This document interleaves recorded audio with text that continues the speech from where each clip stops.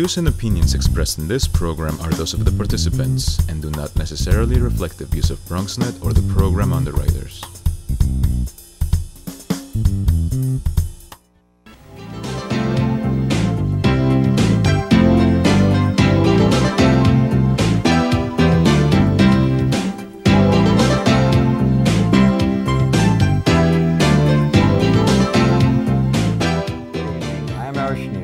Lebanon Hospital Center's Vice President of Planning, Marketing, and Public Relations, your co-host for tonight's Healthbeat television program. We welcome you, our many viewers, and as always, encourage you to continue participating in the program by calling 718-960-7261 with any questions you may have. That's 718-960-7261, and we promise to do our very best to keep you medically informed and healthy by discussing the topics that are of interest to you. Please tune in every Monday evening from 6:30 to 7 p.m. on Channel 67, and you can also find out more information about Bronx, Lebanon, and its many community services online and at our website, bronxcare.org. Tonight, my co-host, Dr. Milton Gums, Bronx, Lebanon's Vice President and Medical Director, and I will be discussing asthma, both in terms of treatment as well as prevention and control. Yes, Errol, the incidence of asthma in inner city communities such as Bronx, is alarming, and we must do everything possible to help our community understand what can trigger it. Joining us this evening are three experts in the field: Dr. Diaz-Fuentes, Chief Division of Pulmonary and Critical Care Medicine; Dr. Kaja, Attending Pulmonary and Critical Care; and Ebony Lowe, Practice Administrator for Adult Medicine Practice, Bronx Lebanon Hospital Center. Now, before we hear from each of you, our panelists, let me once again encourage you, our viewers, to call in with any questions or comments you may have. The number to call is 718-960-7261, and please call us. Now, Dr. Diaz-Fuentes, let me start the program by asking you to provide our viewers with a general overview of asthma, as well as how it specifically impacts our Bronx community. Well, asthma is really a global burden, not only in the United States, but in all the different countries. The incidence of asthma is anything between 1 to 18% in the population in different countries. Now, if we think in the United States, today there is at least 22 million people that is affected for asthma. 22 million in the United States? 22 million people are diagnosed with asthma today. Every day, you have around 4,000 people that die of asthma. That is around 1 to 10 people dying every day due to asthma. So if you look at the family impact, this affects the society, this affect the workforces, those affect the kids. Now, we live in New York. If you look at the prevalence and the incidence of asthma in New York City, compared with some other places in the United States, it's much higher. And is higher in the South Bronx, when there are many studies looking at the incidence of asthma in the South Bronx compared with Queens, Brooklyn, Manhattan, and actually we have a higher number of asthmatics. There are more people that are being admitted for asthma. There are more morbidities with asthma, and the mortality is higher. So this affects to all of us. It not only affect the person that have the disease, but affect all the family. Sure. Okay. Dr. Kaja, just what causes asthma? Can the contributing factors to it be considered as several reasons to cause asthma. Could be hereditary and could be the risk factors like triggers which are being influenced by it. Could be indoor and outdoor. The ones which are indoor, you may like it, like cats, dogs, they are your regular pets. And the ones you may not like it is the cockroach, dust, mites, and mice. And outdoor, you have pollens, grass, and hereditary. Making sure if your parents have it, then the child is high risk to have an asthma. So it is hereditary and environmental. Yes. Now, Ms. Lowe, perhaps now would be a good time for you to share with our viewers just what this asthma center at Bronx, Lebanon is all about. What makes it unique? Sure. Well, we have a group of 7 pulmonologists that are dedicated to helping the patient, and some of the patients come in with severe asthma, and the doctors are dedicated to making sure that their asthma become controlled. We have a respiratory therapist on site that completes spirometry testing as well as asthma education, and we also have a pharmacist that completes asthma education as well as assisting a patient if their co-payment for their medication is too high. What also makes us unique is we have a walk-in clinic every Monday afternoon from 1 to 4, and we have on Thursday afternoon as well. But we begin at 10:30 in the morning. Now, what about your own role at the practice? My role is to make sure that the patient leaves with a smile, that they're happy, that their needs were met, that if they need any future appointments, to get them in a timely fashion for them to help their care. How does an individual know if they're having asthma in the first place? In other words, what are the specific symptoms and signs? Well, you know that asthma can affect everybody. There is not a specific race or gender or age. So in general, the people that are more affected with asthma are the children, the girls, the women, people that live below the federal poverty level, they are more affected with asthma. And one of the problems with asthma is you don't have specific symptoms. In general, people with asthma is a chronic condition. You have chronic inflammation of the lung. So especially with the change of season, with the pollen, they are going to present with cough. They are going to present with chest tightness. Sometimes they just say, I cannot breathe. They are trying to do exercise. They get tired when they do exercise. So in general, the most common symptoms are cough, shortness of breath, wheezing, and chest tightness. The problem is sometimes the same symptom can be given by some other diseases. If you have an elderly patient with some cardiac problem, they can present the same. So it's very, very important, try to differentiate, you know, if this is asthma or some other associated But that's true, but many people, many young people die of misdiagnosis from asthma. Because some people feel like they are having a cold, and then in reality they are having asthma attack. For the time that they come to the emergency room, the oxygen level can be very low, and kids can die asphyxiated because of the asthma. Right, which leads me to the next question, Dr. Katja. How do you and the staff actually make the diagnosis of asthma, and what are the long-term as well as the short-term, for that matter, treatment options? That's actually a very good question. So when the patient comes to us, what we do is a spirometry, which we do it in a clinic or which you do it in hospital. And while we do the spirometry, we have a bronchodilator response. And if there is 12% or 200 ml response, then the hyperreactive airway is responding. That indicates that patient may have asthma with the reactive airway disease, which is responding to the bronchodilator treatment. And that's how we initiate it. That's the way we move on with asthmatics to say whether this is a reactive airway disease and responding to the bronchodilators. Okay. Now let's go into more details regarding the types of treatment that are available, as well as the effectiveness of some of these treatments. You want to talk about that? Sure. Now the treatment, the first thing is when you manage asthma, is not only the medication. The most important thing is because, like Dr. Katja said, there are so many triggers that can trigger asthma. Allergies, you know, pollen, dust, exercise, sometimes alcohol, especially beer or some type of wine that can trigger, right? So the first thing in the management of asthma is the patient have to understand the disease. They have to learn what is asthma and what are the things that can produce the symptom. And then there Excuse me, we have a call. We're going to interrupt you. Daisy is on the phone. Go ahead, Daisy. Hi, how are you? Good. What's your question? Okay, I have my daughter is a mild persistent asthmatic, and she was on a regimen of medication, but because I don't like to keep her on so many different things, and she's pretty under control right now, she's not on anything. But when the seasons change, she always has a little flare-up. Right.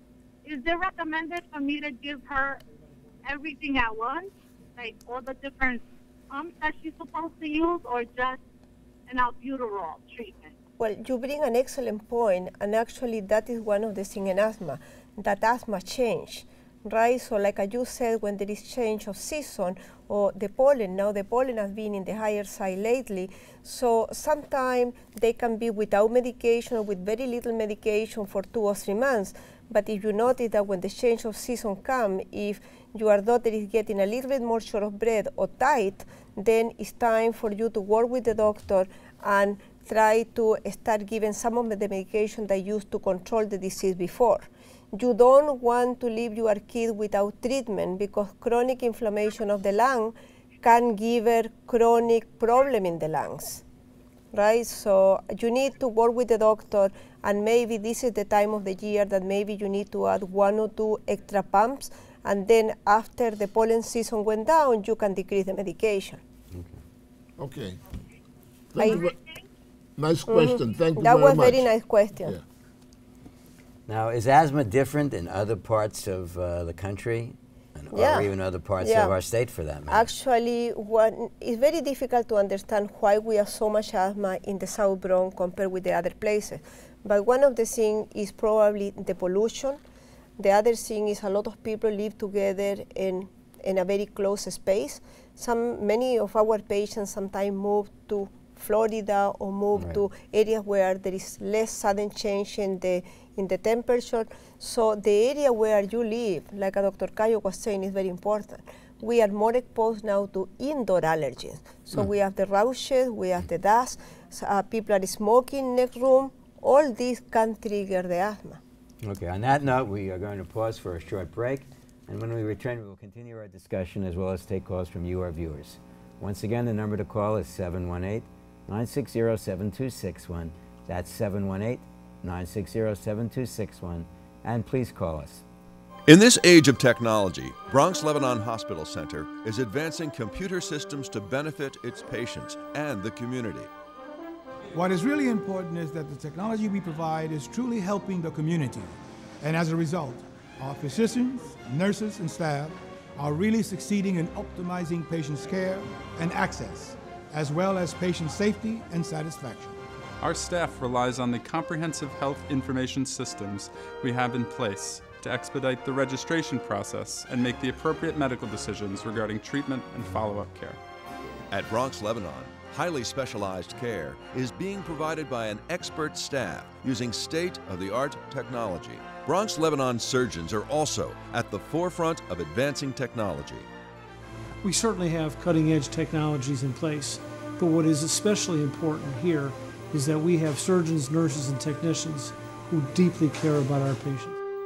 Bronx Lebanon's ear, nose, and throat department is also performing highly complex surgical procedures. We are bringing all types of technological advances to our ENT patients, including the latest in facial plastic and reconstructive surgery, designed to achieve successful outcomes. And Bronx Lebanon's orthopedic team is keeping patients moving in the right direction. We have leveraged our own patient outcomes data as well as national studies to achieve the highest level of care in hip and knee replacements. Our spine, hand, and foot surgery, as well as sports medicine programs, continue to be of the highest caliber. Extraordinary is the best way to describe the sight-saving surgeries performed by Bronx Lebanon's ophthalmologists. We are using sophisticated laser and complex surgical procedures, as well as microscopic technologies to protect and restore vision. Bronx Lebanon is also delivering exceptional services for women. Its one-stop shopping approach means easy access to a wide range of general and specialized inpatient and outpatient OB/GYN services. We provide women in the community with a luxurious birthing spa in a state-of-the-art labor and delivery unit and comprehensive outpatient GYN services at the hospital's new Health and Wellness Center. When necessary, advanced robotic surgery and other related procedures are available. In the ER, we see some of the most dramatic examples of Bronx Lebanon staff and technology in action. Our expert and experienced ER team is helping patients overcome all types of emergencies. We are effectively using high-tech equipment to monitor, track, and evaluate a patient's condition prior to making the decision to admit, discharge, or extend their observation in our recently completed 11-bay unit. And technological advances are changing the practice of nursing. Our nurses are fully prepared and eager to meet the challenges and benefits that technology has to offer. We are now using an electronic medical record, which is providing nurses with the time to do what they do best, provide excellent care for our patients. Bronx, Lebanon is also leading the way in anesthesiology, dentistry, family medicine, neonatology, neurosurgery, pediatrics, psychiatry, and long-term care. Welcome back to Healthbeat. We come to you live on BronxNet every Monday evening from 6:30 to 7 p.m. Please call us at 718-960-7261 with any questions you may have, and we will certainly do our best to answer them. That's 718-960-7261. Now, before we continue our discussion, we have a call from Alberto. Alberto, can we hear your question? Yes, thank you, doctor. My question is, I'm a professional athlete, and I have a friend of mine who wants to work out, and he has asthma. My question is it something that I should do, something I should look out for? Asthma and exercise. That is an excellent question. I don't know if you are aware, but many of the famous athletes, they do have asthma, and it's very important that people know that. Now, in general, asthma, probably one of the best exercise for asthma is swimming. But if people want to engage in running or everything, the first thing is you have to start slow when you start doing exercise.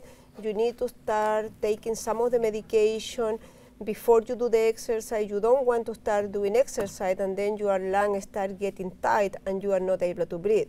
So the most important thing is to take your medication on a regular basis. Use your rescue medication before you start doing exercise, and then at the end of exercise, don't just stop. But you need to have a warm-up period, and then at the end of the exercise, you need to keep going for a little short period of time, not to allow the lung to just close. Okay. On that note, let me move on to our questions. A question we often ask our panelists is to share their respective backgrounds with our viewers. And let me start with you, Dr. Diaz-Fuentes.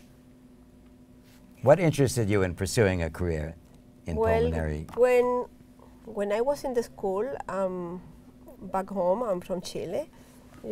I enjoy science and I enjoy biology, and then I wanted to be. I felt like a medicine was an area where I could do an immediate impact in people. Right. So I went to medicine. I had a great mentor that was a pulmonologist, and then I fell in love with pulmonary, and then we are here. Okay, now before we go to you, Dr. Kaja, we have a call from Diana. Diana is on the air, I believe. Yeah. Diana, you have a call for Dr. Diaz or Dr. Kaja? Yes, I do. If construction is being done in your house, can that trigger asthma? If contraction is... That's a very good question, Diana. It's actually yes.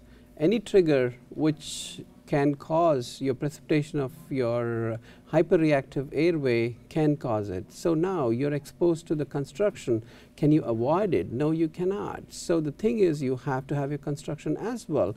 So the things you can have it is while you're at work, have them do it. Or have your mask on while they do it. That's the best way to prevent and protect yourself from the triggers. Okay. Okay, thank you. And following through with that question, let me now ask you to share your background, Dr. Kaja, with our viewers. Sure. I'm from India. So basically, look, medicine is a very respected, a white-collar thing. So what we all, our brothers and sisters, what we decided is do something for the healthcare. Science was our passion. So we were focused towards medicine, all of us. Right. So we went through the medical school in India and then came to here. Right. So how many brothers and sisters you have? Oh, I have 6 basically. So are they all doctors? 4 of them are doctors. Okay. Well, that's good. 2 of them went. And lastly, Ms. Lowe, let me ask you to share with our viewers the rationale for choosing an administrative career. Sure. So upon completing my master's degree at John Jay, I got hired as an ambulatory care coordinator, and I would do patient flow projects. I would also help the former practice administrator with various tasks and patient satisfaction, the former practice administrator for pulmonary. And I would see the doctors, Dr. Diaz, as well as her fellow colleagues, just so dedicated to the patients and just helping them in every single way. And so when the position came and I was offered, I gladly accepted. And helping patients helping anyone was always a passion of mine. Okay. Perhaps you two can provide more detail regarding the prescription drugs used for asthma. Sure. So asthma is divided into two things. One, you have rescue medication. The other one is your controller. The rescue is the one you keep. What do you mean by rescue? I know what you mean, but tell us. The rescue medications which we have are beta agonists and anticholinergics, like example of albuterol. Right. You always keep in your pocket, and in need, you start using it. Like you are in a shopping mall, you're in a movie theater, or you're in a place where immediate help can be reached. So you have your rescue medication in your pocket. Then comes your controller. The controller is the one which is needed for all the time to keep your asthma under control, which could be your short-acting steroids, it could be long-acting steroids, and could be the other medications which are leukotriene inhibitors. Also, you can have it with you.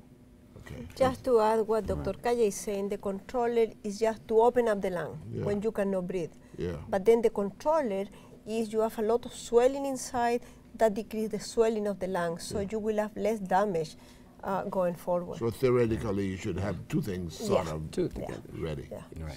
Now, in terms of the asthma patient, what type of situation merits an emergency room visit, or even for that matter, a hospitalization? And what happens when the patient is hospitalized? Yeah. One of the things that the patient learn when they come to see us is they need to recognize when they are getting sicker.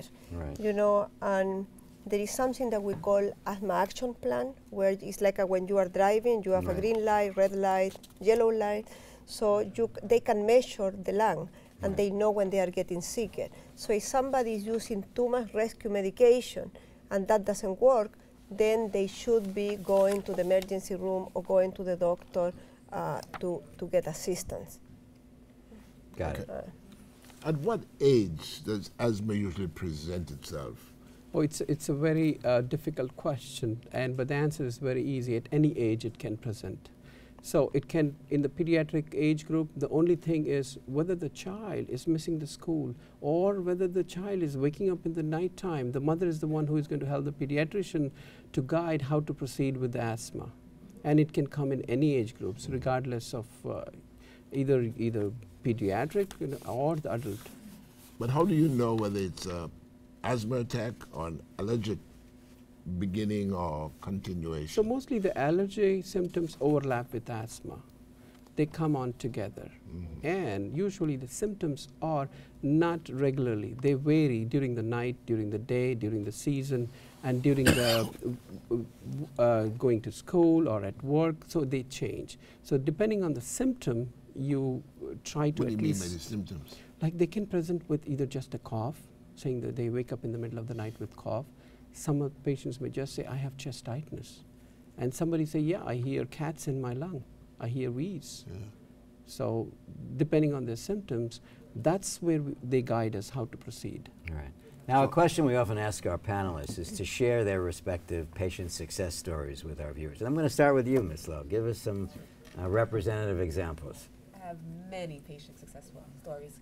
But one that really sticks in my head is just one patient came in, could hardly breathe, needed to be placed on oxygen quickly. The nurses came to her, helped her with her, put her on her oxygen. She was able to, we expedited her to see the provider to get her in and out. And she left better, though not knowing that she didn't have to go to the emergency room that night, or knowing that she wasn't going to be hospitalized. Right. Dr. Katja, what about you? So there are like a lot of success stories at Bronx Lebanon Hospital. We do with excellence. So one of the young patient, like 18-year-old, she didn't realize that she was going to have an asthma attack. She just ignored it. Her chest tightness went up to so severe that couldn't breathe. She collapsed at home. And the emergency services had to be initiated. She came to the emergency room, where then the intensive care was called for. We took her to ICU. And then we put her on a nebulizer treatment, and we gave her like steroids. And subsequently, after a couple of days, she was extubated successfully. And then she told doctor, I knew it was coming, but I wasn't taking my medication. Right. And Dr. Diaz, perhaps you can briefly share a success story with us. I have a patient that she's an elderly lady with asthma, and she's a singer in church. And she started getting more and more asthma attack, and we realized that she was not getting the medication because the insurance didn't, right? So with the help of Ebony and the pharmacy, we got into the right medication. And I saw it around 2 months ago, and she was so happy because now she's back in singing. So those are things that make you alive. Now, what is the relationship between emotional problems and asthma? We sort of touched on it before. Do you want to? A lot of people are emotional, so maybe you can tell us a little bit. Like with any of the other diseases, you know, emotions will trigger asthma. You know, when you are having a fight, you are having a good time, you are under period of stress, that can trigger asthma. Your diabetes will get out of control, your blood pressure will go out of control. So emotions and stress are trigger for asthma. Okay, now Ms. Lowe, how can individuals get an appointment at the practice? They can call 718-992-BRONX or call me directly, 718-901-8140. Okay, and Dr. Gumbs, you want to ask a final question? What's that? Will there ever be a cure? I'll ask his question for him. Will there ever be a cure for asthma? We hope so, right? In the last decade, there are so many improvements in asthma. Now we know that there is so much inflammation in the lungs, so they are making a specific medication for each patient. Every single with asthma patient is different. So even we all have asthma, we are all different. So the medication that each patient needs have to be adjusted to the need of the patient. So we do hope that one day it's going to be a cure. Yeah, but that not seems, today. That Not today. That seems far off. Okay, on that note, let me thank each of our panelists for joining with Dr. Gumbs and myself on tonight's Healthbeat television program. And most importantly, let me thank you, our viewers, for tuning in this evening. If you, our viewers, have any questions or need assistance, I encourage you to call our physician referral service by dialing 718-99-BRONX. That is 718-992-7669. Or you can refer to our website at bronxcare.org. Good night, and we'll see you in 2 weeks when we will be discussing common foot problems.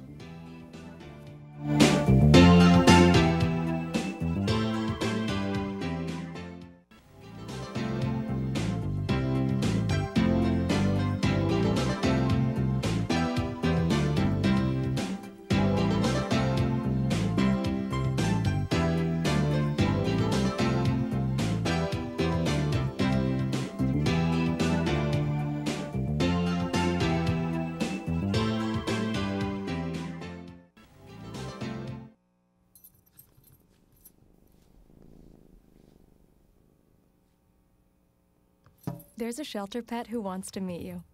Meet one today. Visit theshelterpetproject.org. Adopt.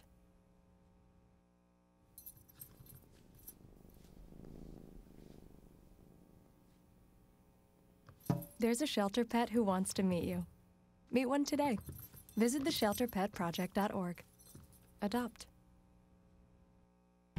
Hey, Mom. I got the job. You've got the job. Welcome aboard. I've got a job to do today. Have a good first day at work, Mom. Donate to Goodwill. Help provide job training in your community.